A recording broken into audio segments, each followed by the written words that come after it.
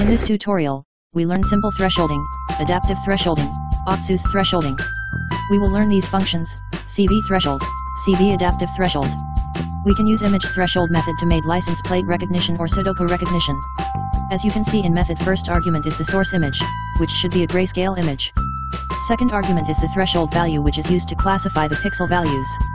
Third argument is the max val, which represents the value to be given if pixel value is more than, sometimes less than, the threshold value. In adaptive thresholding, the algorithm calculates the threshold for a small regions of the image.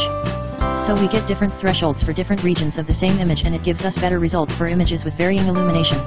In global thresholding, we used an arbitrary value for threshold value. So, how can we know a value we selected is good or not? Answer is, trial and error method. But consider a bimodal image. In simple words, bimodal image is an image whose histogram has two peaks.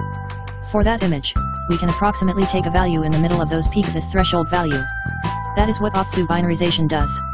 So in simple words, it automatically calculates a threshold value from image histogram for a bimodal image. Go to the code to check detail how method working.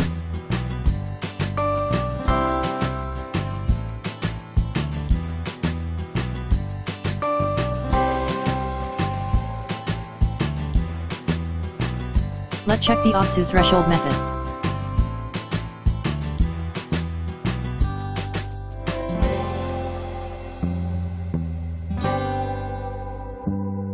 As you can see, after use blur and OpenCV threshold method, noise filter is much more better. Source code you can download under video description.